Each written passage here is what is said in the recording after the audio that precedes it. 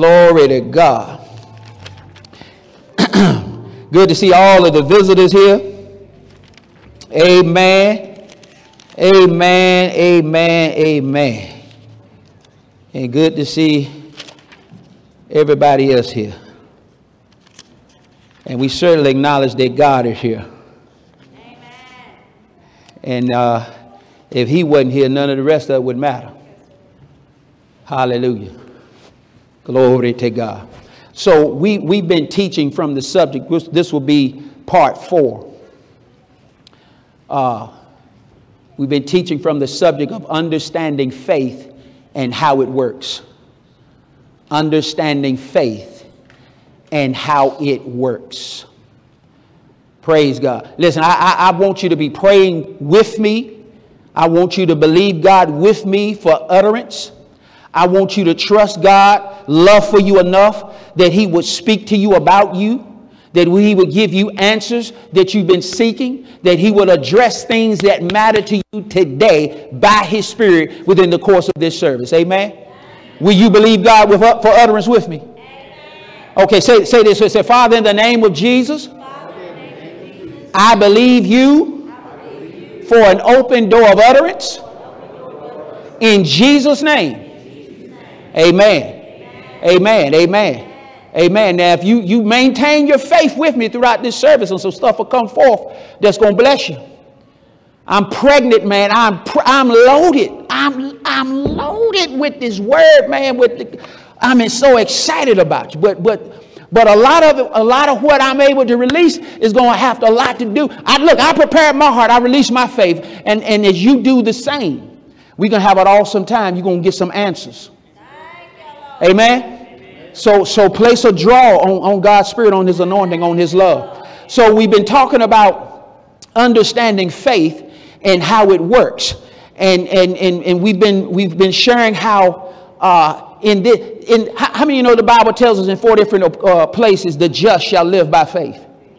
Now you know you are the just, right? Your faith in the blood of Jesus has justified you. You have been justified by your faith in the blood, and you are God's righteousness. So as his righteousness, you are commanded by God to live by faith. You and I, we are commanded to live and order our lives by faith. Amen. Now that's a commandment, but it's also, I believe, a prophetic statement that we're in the season of.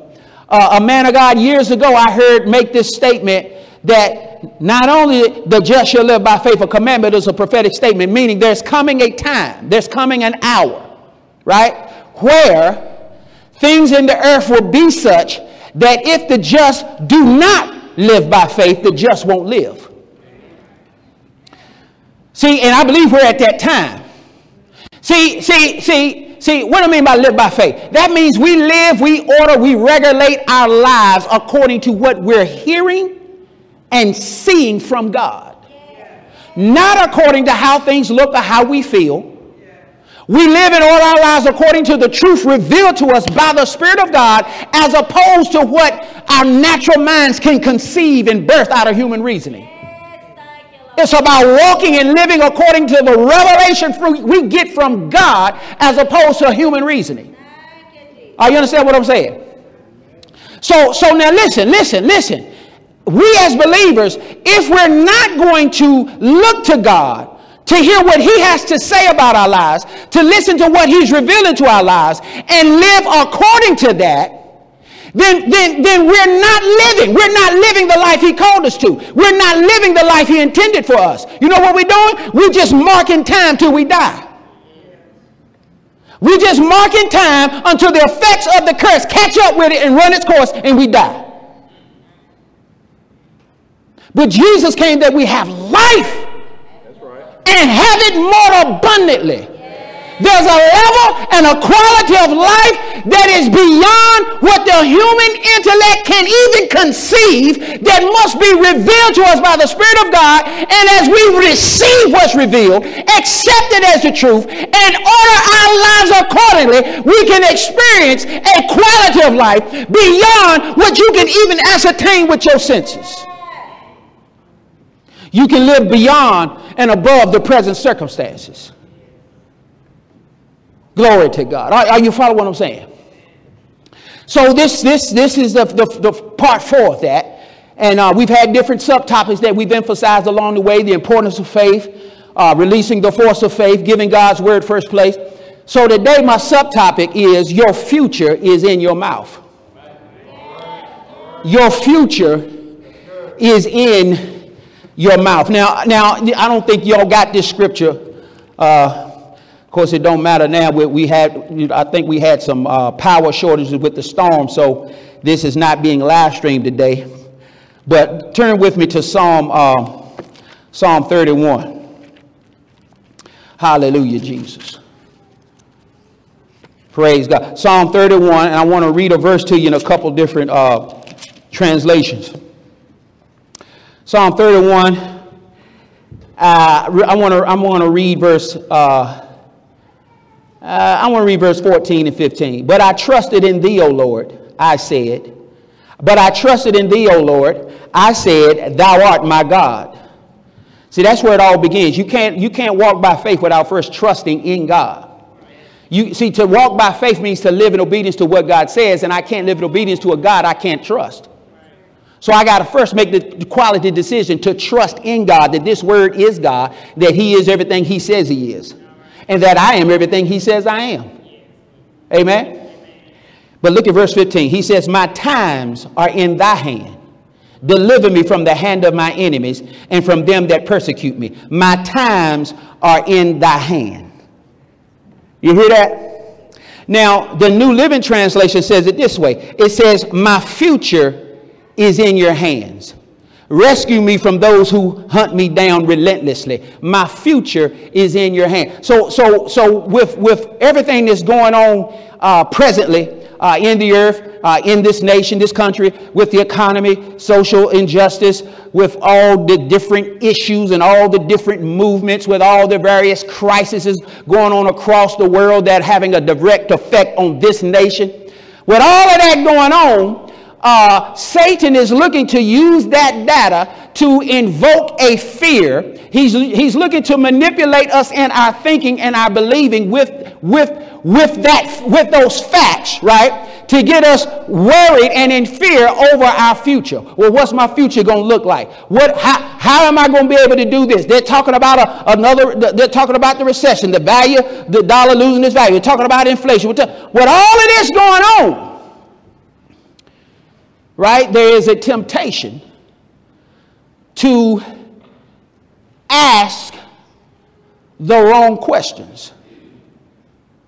There is a temptation to take evil thoughts by saying, how am I going to make it? How am I going to pay for my gas? How am I going to take care of this? How am I going to be able to do this? When we ask these questions, how am I? Listen to that. How am I going to be able to do that? Just by that question, you're taking ownership of the responsibility of it. And you are not responsible to care for you. If you have received Jesus as your Lord and your Savior, Jesus is responsible to take care of you, and he cares for you through the commandments he gives you. Every commandment in this book is an expression of God's love for us. It is him caring for us. It is through these that he keeps us. Amen. So now the book says my future is in your hands. So we don't have to worry about the future. But now listen. Let me read that from the Passion Translation. Now listen to this. It says, my life, my every moment, my destiny, it's all in your hands. My life, my every moment, my destiny, it's all in your hands. Now what that means, what that simply means is God, in loving and caring for us, has predestined, right, a quality of life for us. He's predestined or predetermined our calling, our purpose. So to say, when we say it's in his hands, we're acknowledging that everything about our life he has predetermined and predestined in a particular order and fashion. Amen. And it's a good order. It's a good fashion. Yeah. You understand what I'm saying? There are things that God has purposed for us in life. There are things God has purposed for us to have and experience in life. There is a certain quality and level of life that God has purposed for us and predestined for us to experience. However, it's not going to automatically come to pass just because he has purposed it for us. Are you understand what I'm saying? So I am submitting to you. Even so, when we say our life, our future, our destiny is in God's hands, we are acknowledged that he has purposed a future, a destiny, a rich quality of life for us. But whether or not it becomes a reality, see, that's something else. That's going to take us cooperating with God. God has his part to play in his will being done in our lives, and we have our part to play in his will being done in our lives. He has what he has purposed for us, and we have to cooperate with him in order to walk in and experience that purpose. Are you understand what I'm saying? So I'm saying to you, even though he has a life he's purposed for us, your future is really in your mouth.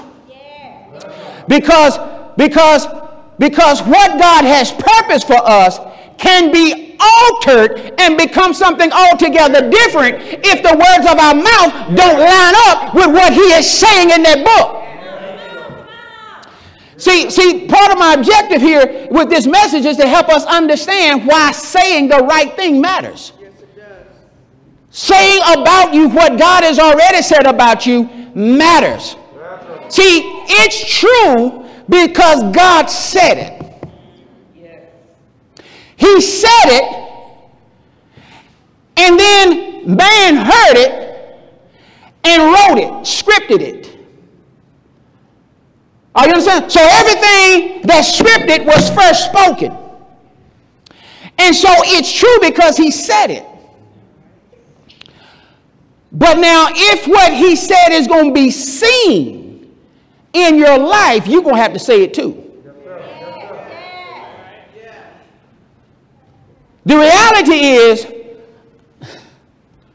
what we are seeing today in our lives, what we're seeing, and we'll make it personal, what I am seeing in my life today, what I'm seeing today was in my mouth yesterday. What you are seeing today was in your mouth yesterday. Now, I'm not speaking literally today and yesterday, but the things that seem to continuously be going on in your life, to be continuously manifesting in your life, those things that are seen in this season, in this hour, are the result of things you have spoken in previous hours. See, even in those instances where the enemy may come to attack, to afflict us with evil, right? Yeah, he showed up and brought a package. But in order for it to remain and become and sustain, we got to sign for it. And we've been signing for some stuff thinking that it was at the right address, and it wasn't. Are y'all following what I'm saying?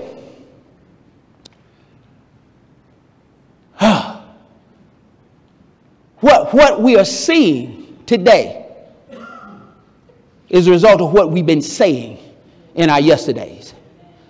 So now, if we keep saying what we've always been saying, we're going to keep seeing what we're currently seeing. So now, if you want your future to be what God purposed, get your now lined up with what he's saying. Begin to say about your life, about your situation, what God has already said about your life and situation in his word, and believe it's coming to pass, and go about your business expecting it to. If you will do that in your now, What you're saying out of your mouth now will become seen in your future. Are y'all follow what I'm saying? But the flip side is it works whether we're talking about the good or the negative. See why does this work? Because it's how you and I were created. The Bible tells in Genesis 1 that God created us in his image and in his likeness. In other words, he looked to himself in terms of creating us. And he made us to act like him. Made in his image and his likeness, right? Our likeness to God is our ability to choose and speak words. Now, in Genesis 2 and 9, it talks about when he breathed the breath of life into them, they became a living soul. And we've talked about this before, that the Jewish Hamas says that they became a living, speaking spirit, just like God. So you and I, because we've been made in the image and the likeness of God, and because he has breathed his being into us, we have become as he is. Even on this side of the cross, as Jesus is, so are we in this world. We are living, speaking spirits, having creative power and ability in our tongue. Proverbs 18 and 21 talks about that. Right? Death and life are in the power of the tongue. And they that, what? Love it, meaning you don't exercise no restraint over it. You will eat the fruit that your tongue creates. So the fruit that's in our life is a creation of our tongue. Words spoken by our tongue. Good, bad, or indifferent. Right? So if we can understand that what I have currently going on a continuous basis is a result of what I've been continually saying, I can change my future and ensure it'll be what God purposed by lining my mouth up with what he said. Glory to God. So you can change every present evil condition going on in your life right now. You can change it with your confession. Glory to God. Are you following what I'm saying? You can change it with, listen. I don't care what it is. If you can find in God's word what he said about it, and begin to spend time with what he said till you have a revelation of it, then you can change whatever it is that's going on in your life. Thank you, Lord. Whatever problems, whatever circumstances you got going on in your life, financial issues, marital issues, family issues, whatever the case, all you got to do is find out what God said about it in his word. Find out what your covenant right is concerning it. Find out your covenant responsibilities concerning it. And bring your beliefs, your convictions, bring your speech, your thinking into alignment with it. Begin saying it, confessing it as a present tense reality over your life. Believing in your heart that what you are saying will come to pass, because that's who you are. That's the being you were created to be, that you are. Jesus talked about that. We've been looking at that. Mark 11 and 22 and 23 and 24. He's responding to Peter noticing that the tree dried up from the root, the tree that Jesus cursed. Jesus' response is, have faith in God. We understand that the Greek says have the God kind of faith, or the faith of God. Have meaning exercise, meaning apply, meaning put to work. So Jesus is saying to us that we are to have or exercise the very faith God dealt to us by saying what we say, believing in our heart that what we say shall come to pass, and as a result we'll have what we say. God has dealt to us the measure of faith, according to Romans 12:3. He has dealt to every born-again man the measure of faith. So don't worry about, well, my faith ain't big as yours. My faith. No. Every believer starts off with equal footing with God. It don't matter your skin color, black, white, tall, green, yellow, whatever. It don't matter your political party affiliation. It don't matter who you voted for. No, we all start off with equal footing with God. We were born again by the same Spirit of God. The very Spirit of God is resident on the inside of each and every one of us. We all have the Word of God. We have the name of Jesus. Right? We have the blood of Jesus. We all have the ability to tithe and honor God with what we have and who we are. And we all were dealt the same measure of faith. Hallelujah. So we all start off on equal footing. So the big time evangelists don't have nothing on us. We all got dealt the same measure of faith. Now the question is, what are we doing with the measure we were dealt with? What are we doing with the measure we were dealt with? See, it's like a muscle. If you don't exercise it, there's a thing called atrophy that sets in, and it weakens and diminishes. Faith is like that. You got to use it, or you won't lose it, but it won't. The force of it will not be what God intended it to be. But by using your faith, exercising your faith, believing in your heart and saying about your life with your mouth what God says, expecting it to come to pass, backing that up with corresponding action, that releases your faith. That exercises your faith. And with the release or the exercising of your faith, it grows and develops. As you're positioning yourself to hear the preached word of God, you hear an anointed utterance spoken by the Spirit of God, and it's upon hearing that utterance that faith grows, faith develops.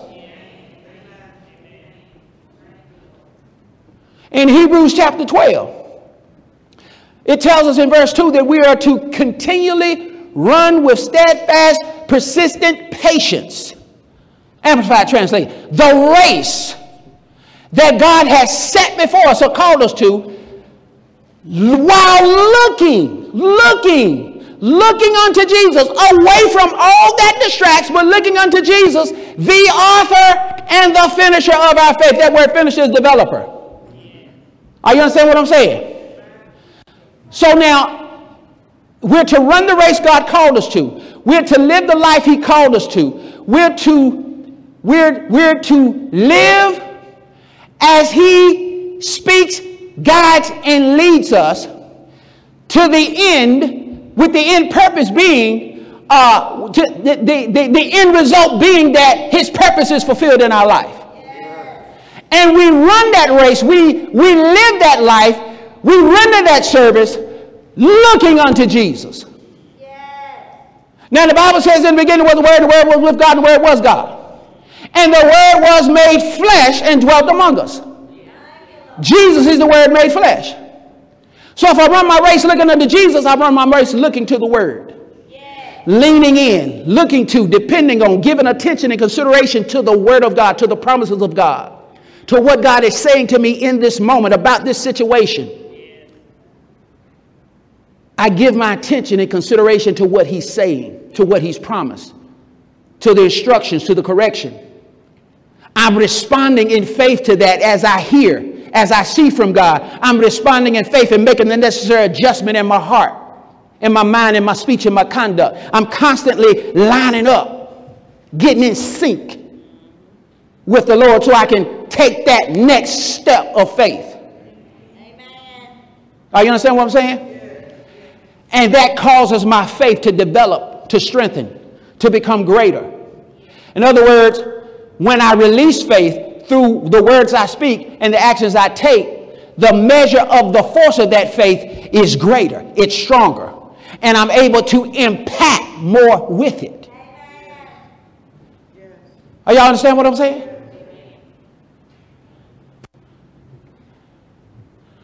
I mean, now I'm not asking for a show of hands. I'm not trying to be fundamentalist, trying to help us get it with a natural illustration. Now, I mean, how many, don't raise your hand, just teaching purposes only. How many of y'all can do a pull-up? I mean, you ain't got to raise your hand. I mean, I know there's some in here that can. I mean, one pull-up. Right? Now, listen to me. Those that can do a pull-up and those who cannot do a pull-up, those who can do a pull-up don't have any additional muscles than those who can't do a pull-up. It's just that their muscles are developed enough to where they can sufficiently pull their body weight. But they don't have any additional muscles. Are you understand what I'm saying? We were all dealt or fashioned or created by God with the same measure or amount or number of muscles. It's what you do with them. By exercising, they grow stronger and you develop, and your muscles can exert a greater force. Are you understand what I'm saying? Y'all still tripping off the pull-up. See, just like for some, that pull-up might just be beyond the current development of our muscles. There may be some things God is trying to get into your hands, things he's purposed for you, things he's promised to you, that you desire. You see that it's available, but they might be just beyond your current development of faith to sufficiently take it. But if you go to that gym and practice those pull-ups, even if you can't do a pull-up, step up on something and hold yourself there and let yourself down slow. Because see, you're putting pressure on the muscles used for your pull-up, your biceps, your lats, and all of that goes into the pull-up. You're exercising those muscles. You're putting a demand on it. When you make a confession of what God promised, when you believe you receive and you confess that you have it, you're placing a demand on your faith. You're placing a demand on your faith. You're engaging your faith. It's becoming active. And with the activity of your faith, it's developing. And if you'll stay with it, you'll see the day when you can go in there and do them pull-ups and knock out 10 of them. If you'll stay with it, you'll see the day where your faith is developed enough to rearrange conditions in your lives and make it what God intended. Are y'all follow what I'm saying?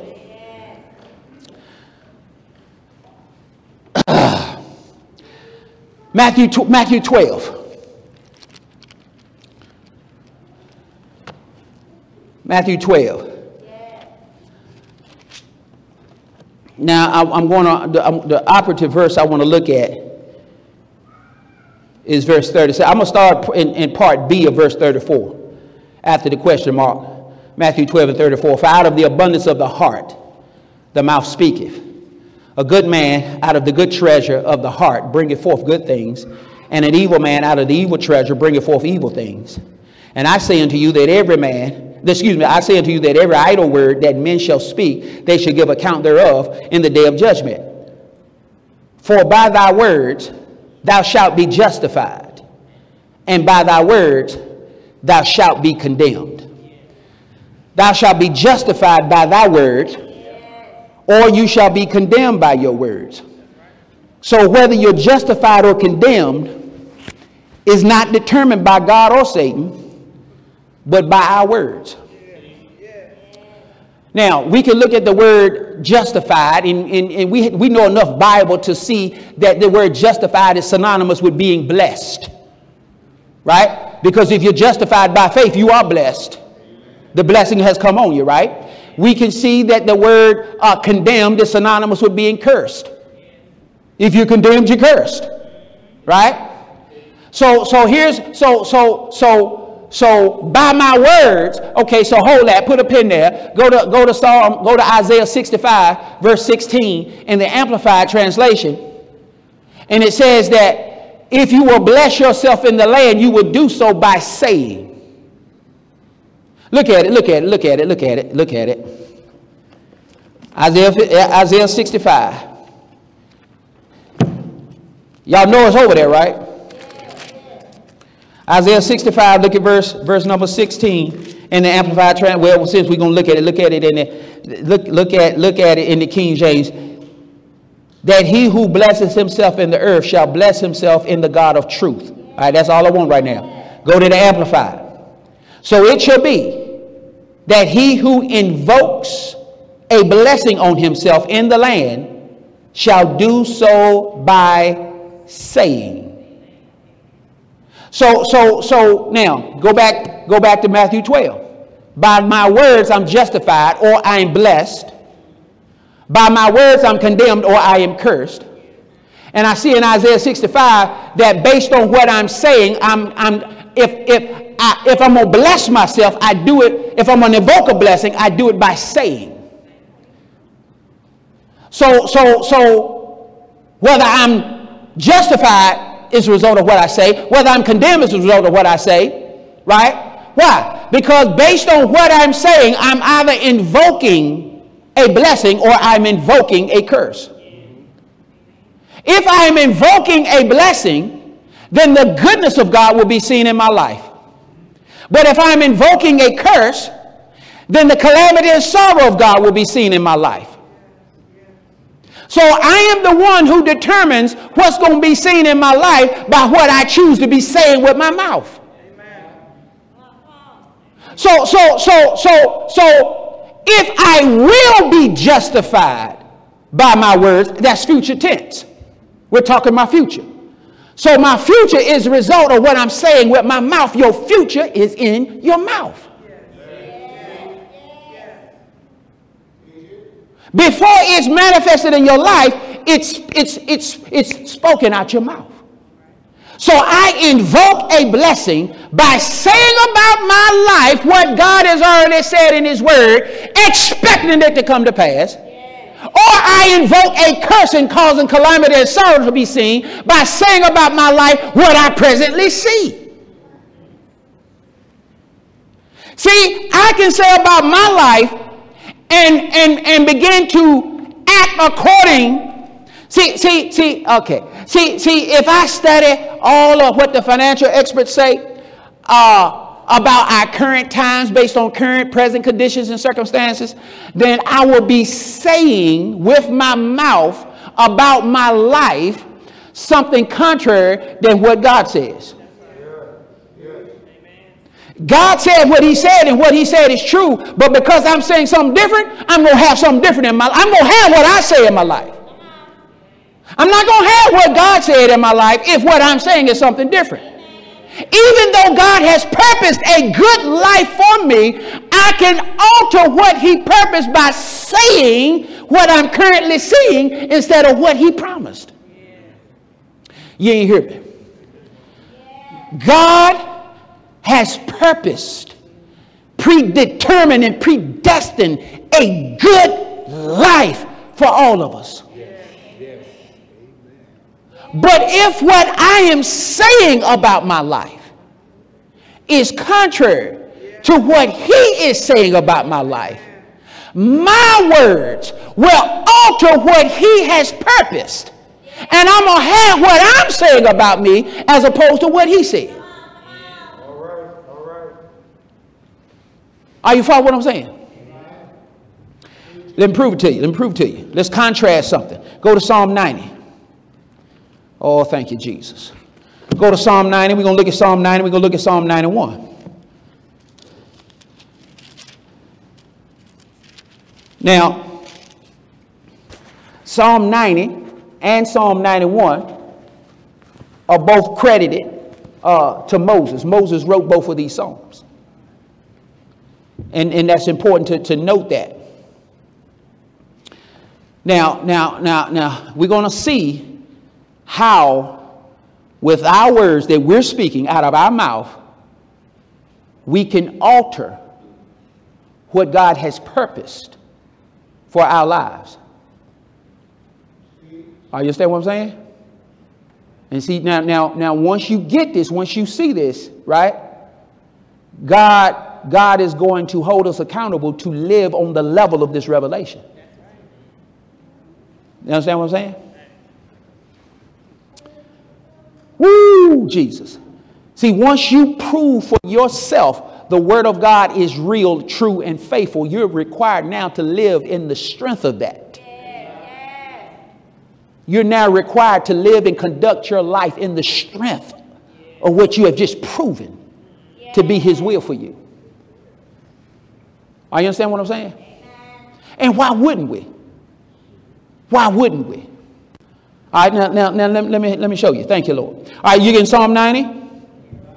You hear this at a funeral a lot of times. Look at verse 10. For the days of our years are 70 years and 10. That's 70.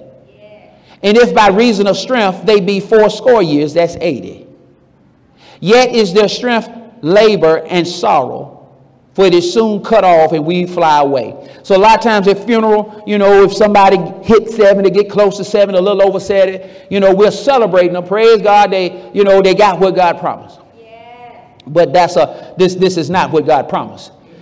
God never promised us 70 or 80 years. See, Psalm 90, what we see written by Moses, this is the 70 or 80 years is what has been afforded to the children of Israel who were murmuring and complaining as a result of Moses interceding for them. Go, hold your place right here. Go to Numbers chapter 14. God never intended you to have 70, 80 years. Well, since you're going so far to Genesis, let's just knock this in the head real quick. Go on to Genesis chapter 6. We will come back to Numbers 14, but go to Genesis chapter 6. Look at verse number 3. And the Lord said, my spirit shall not always strive with man, for that he also is flesh. Yet his days shall be 120 years. 120 years. That's God's promise. That's God's original intent. Well, his original intent was we live forever, but, you know, Adam's sin messed that up. So, where are you now? I just had Numbers. Where'd they go? So, this 70, 80 business is not what God originally intended. It is the result of Moses' intercession, because God himself was going to kill them all. He's going to kill them then. Numbers 14, are you there? Look at verse 2. And all the children of Israel murmured against Moses and against Aaron. The whole congregation said unto them, would God that we had died in the land of Egypt, or would God that we had died in this wilderness. In other words, they're murmuring and complaining, blaming God for bringing them to the place where they can go into the promised land. But they see that the giants are there, and they see there's some opposition, some adversity. There's some challenges, right? And so they're blaming God, and they're saying, man, you shouldn't even brought us out here, God. You should have just left us alone in Egypt, let us die there, or let us die in the wilderness on the way here. That they're murmuring and complaining. Are you following what I'm saying? All right. So verse 3 says, therefore hath the Lord brought us into this land to fall by the sword, that our wives and children should be a prey. Were it not better for us to return to Egypt? And see, that's what the flesh always want to do. When Satan puts enough pressure on us, the flesh is looking for relief. It's looking for comfort. So it goes back to what's familiar. It goes back to when you're trying to do them pull-ups. It's going to get uncomfortable. You go like, man, forget this. When you're pressing in to your healing, to your divine health, it's going to get a little uncomfortable. When you're pressing in to the liberal abundant supply of God for your life, a debt-free life of abundance, it's going to get a little uncomfortable. Right? But see, if you listen to human reasoning and you're going to conclude that it's so uncomfortable, you can't deal with it, you're going to be looking for relief by going back to the familiar. But now look, So now if you drop down to verse number 9, Joshua and Caleb, they were of a different mindset, a different belief, right? And so verse number 9, they say, only rebel not ye against the Lord, neither fear ye the people of the land. So in other words, to murmur and complain about God is rebellion. Murmuring and complaining is a form of rebellion. Murmuring and complaining is a form of rebellion. Well, I don't believe it. Take all that. That's rebellion. I don't want to do it. I want to do it. That's rebellion. Children, going against the authority of your parents. They are assigned by God with their responsibility to care for you and watch for you. They have authority that you are to honor. And when you murmur and complain, even if you do what they say, but you do it murmuring and complaining, you're a rebellion. Even if you do what they say, but you do it with the wrong attitude, you don't get no blessing for doing it.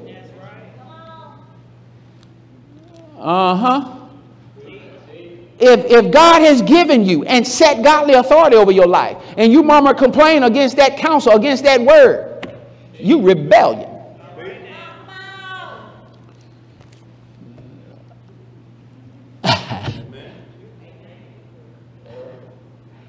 Lord, okay, yeah, I'm going to say this. I'm going to say it, praise God. And y'all know I love you. That's why I'm saying it. See, I don't just do stuff to be doing it. I don't just have services to be having services. I don't just be having training sessions to be having training sessions. I don't do anything just to be doing it. If I do it, if I schedule it, I'm doing what I believe God would have me to do. So if God is having me to do it, who do you think he's thinking about when he tells me to do it? He's thinking about you. But now if when it come time to me, well, I'm tired. I don't feel like going. Man, I worked all day. That's murmuring and complaining. You are rebelling against God at the very thing that's designed to set you free.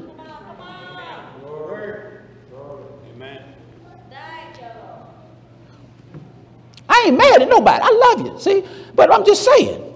See, when we wonder why our life ain't getting no better, there's a reason for it. All right. So he identifies murmuring and complaining. He equates that with rebellion, right? All right. So now let's come on down. Now, as a result of all this rebellion, look what God's take is on it. Look at verse 11. And the Lord said unto Moses, how long will this people provoke me? How long will it be how long it be ere they believe me for all the signs which I have shown among them? Listen, I will smite them with the pestilence and disinherit them. I will make of thee a greater nation and mightier than they. In other words, God's like, man, I'm tired of this. I'm going to kill them all off, Moses, and raise up another people greater than they are. This God talking. And then Moses began to intercede. He said unto the Lord in verse 13. He said the Egyptians will hear it. They'll say you could bring them out, but you couldn't take them in. So he appealed to God, interceding on behalf of the children of Israel. Right? Okay. Now, the Lord, in response to Moses' intercession in verse 20, the Lord said, I have pardoned according to thy word. Right? But as truly as I live, all the earth shall be filled with the glory of the Lord, because all those men which have seen my glory and my miracles, which I did in Egypt and in the wilderness, and have tempted me now these 10 times, and have not hearkened to my voice. Surely they shall not see the land which I swore unto their fathers, neither shall any of them that provoke me see it, except my servant Caleb. because he had another spirit with him, and have followed me fully, him will I bring into the land whereinto he went, and his seed shall possess it. In other words, God is responding to Moses. He says, okay, Moses, I ain't going to kill him like I said, because you're interceding for him. He said, however, they're not going into the land. They're not going to, listen, they're not going to enter into the land that I promised them. Now, the promised land, the land of Canaan, the Bible says it flows with the milk of honey, milk and honey. The beauty, the value of Canaan land was its richness and the fertility of it. You're talking about an agrarian society that allows for a rich, prosperous, abundant life. God desired that his people would have a rich, fulfilling, blessed, and prosperous life. So he promised them a land that would afford that. You can see that over in Genesis chapter 17. He's talking to Abram, and he says, I've changed your name. I made a covenant with you. He says, listen, I'm going to be a God to you and to your seed in their generation, right? And I'm going to give you this land of Canaan, right? He promised them Canaan. You follow me? Now, Canaan belongs to Abraham and his seed in their generation. Every one of us, because we belong to Christ, we are Abraham's seed in our present generation. You can read about that in Galatians chapter 3. Right? We are Abraham's seed in our generation. So as the seed of Abraham, part of your inheritance is the land of Canaan. However, our Canaan land, as spiritual heirs, is not a geographical location. Our Canaan land is the kingdom of God, wherein have been given us exceeding great and precious promises. Right? 2 Peter chapter 1 verses 3 and 4. Right? According to his divine power, he hath given unto us all things that pertain to life and godliness. Right? That through the knowledge of these exceeding great and precious promises, we may escape the corruption that's in this world through lust. And we are able to partake of God's divine nature. So every promise God has made you as his child, as the seed of Abraham, the fulfillment of that promise causes his goodness to manifest in your life. Every promise is designed to enhance, to improve the quality of your life. So your promised land is not a geographical location. Your promised land is the kingdom of God and all the exceeding great and precious promises God has given you. Are you following what I'm saying? So he's saying, because of your murmuring, your complaining, your unbelief, they're not going to enter what the land I promised. They're not going to have the life that I promised them. Are you seeing what I'm saying? All right. We still in Numbers 14. Now drop on down here in verse 28.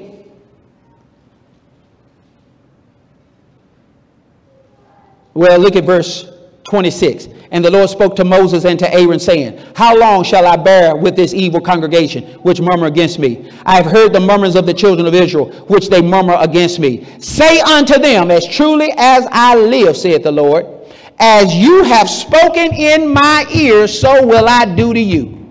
In other words, God is saying, as truly as I live and I'm God, it's going to be for you as you have spoken it into my ears.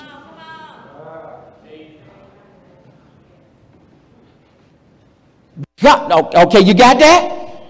All right, now let's roll on over here to verse. Okay, let's go and read 29. Your carcasses shall fall in this wilderness, and all that would number to you, according to your whole number, from 20 years old and upward, which have murmured against me, doubtless you shall not come into the land concerning which I swore to make you dwell therein, except Caleb the son of Jephunneh and Joshua the son of Nun. Well, why did they get to go in the land? Because they didn't murmur and complain.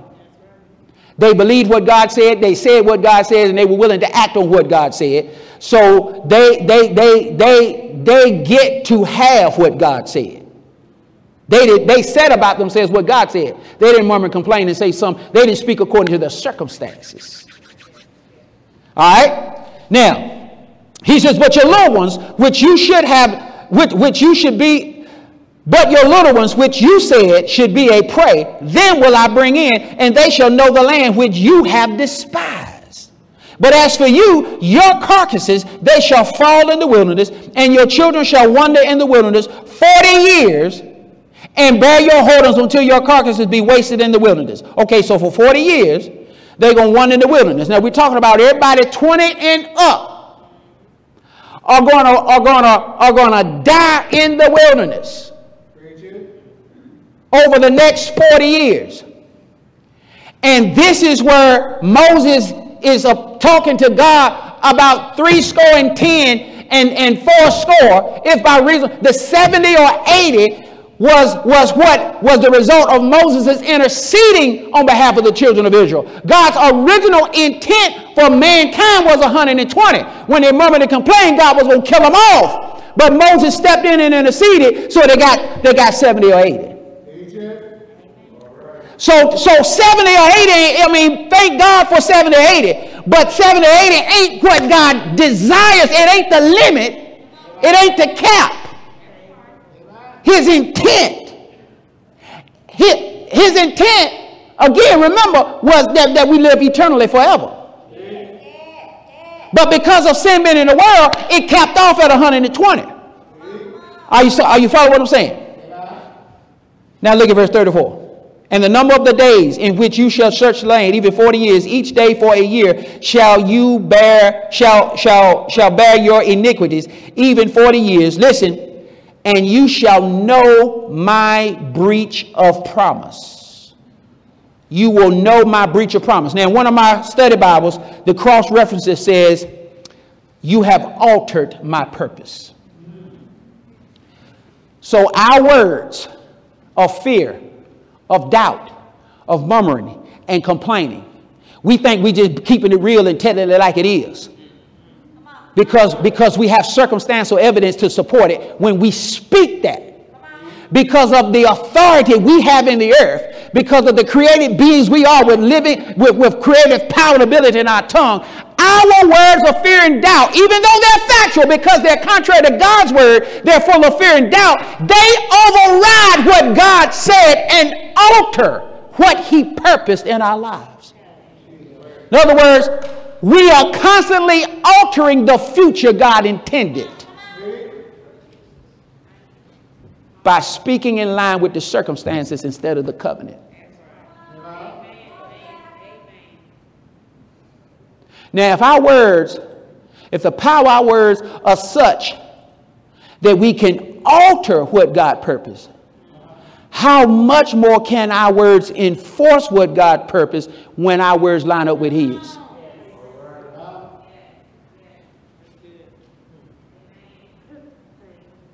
God didn't intend or purpose high blood pressure, sugar, diabetes, no sickness, disease, illness, no weak mind, blind eye. He ain't purposed none of that. And if we will line our words up with his, how much more will our words enforce the future and the reality he purposed for us? Now, go back to Psalm 90. So we see this 70 and 80, right? Moses was innocent. Okay, now keep in mind what he's writing in 90. He ain't stop and start over in 91. The translator just put 91 in there to help us categorize stuff and find stuff. So what he's writing in Psalm 91, he was writing in Psalm 90. So in Psalm 90, he pointed out the problem with saying the wrong thing, how we alter what God purposed. But now in Psalm 91, he says this: he that dwelleth in the secret place of the Most High shall abide under the shadow of the Almighty. I submit to you that the secret place is a supernatural covering of protection that's the result of agreeing with God. He says you will abide under the shadow of the Almighty. In other words, the very presence of God will be your abode, your lodging place. He goes on to say, I will say of the Lord. See that? I will say of the Lord. So we got, now listen. He is my refuge, my fortress, my God, in him will I trust. I'm saying of the Lord, he shall surely deliver thee from the snare of the fowler and the noisome pestilence. I'm saying of the Lord, he will cover thee with his feathers, and under his wings shalt thou trust.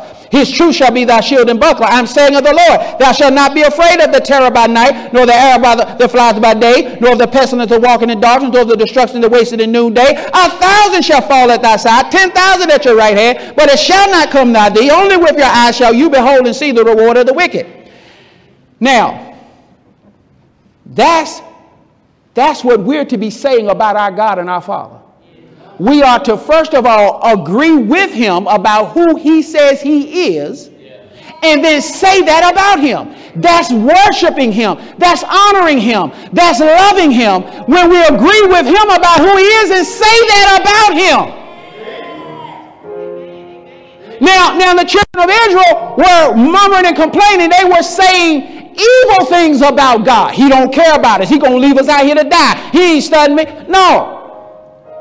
Let your words line up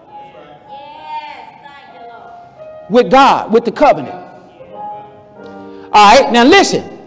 So verses 2 through verses 8, that's what we're to say. Now if you notice when you read verse 9, there's a little shift here. Listen, because thou hast made the Lord, which is my refuge, even the Most High, thy habitation. See, now that's Jesus speaking. See, when we say about God who he says he is, and say about our life who he says we are, Jesus has something to say. Glory to God. Look. He says, Jesus saying, because you have made the Lord, which is my refuge, even the Most High, your habitation, there shall no evil befall thee, neither shall any plague come nigh thy dwelling. For he shall give his angels charge over you to keep you in all your ways. They shall bear you up in their hands, lest you dash your feet against a stone. You shall tread upon the lion and the adder, the young lion and the dragon, you shall trample under feet. Now that's Jesus talking. Now verses 14 through 16, that's God talking. God is saying now, because he has set his love upon me. See, when you are saying about God and talking about his goodness, that's setting your love upon him. That's worshiping him. That's honoring him. He's saying, because you set your love upon me, therefore will I deliver him. I will set him on high because he has known my name.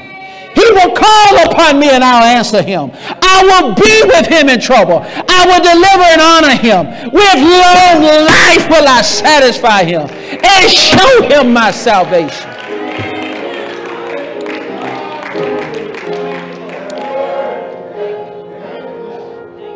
Verse 16. Psalm 91:16. Contrast that with Psalm 90 and 10. It's a big difference between 70 and 80 years in being satisfied with long life. And the only difference is in what you're saying. That's the only difference. It's in what you're saying. Your future is in your mouth. You can change. You can change your future by changing your present confession. Line up with God. Put his word in your mouth. Set your affection on him, your love on him. Thank you, Lord Jesus.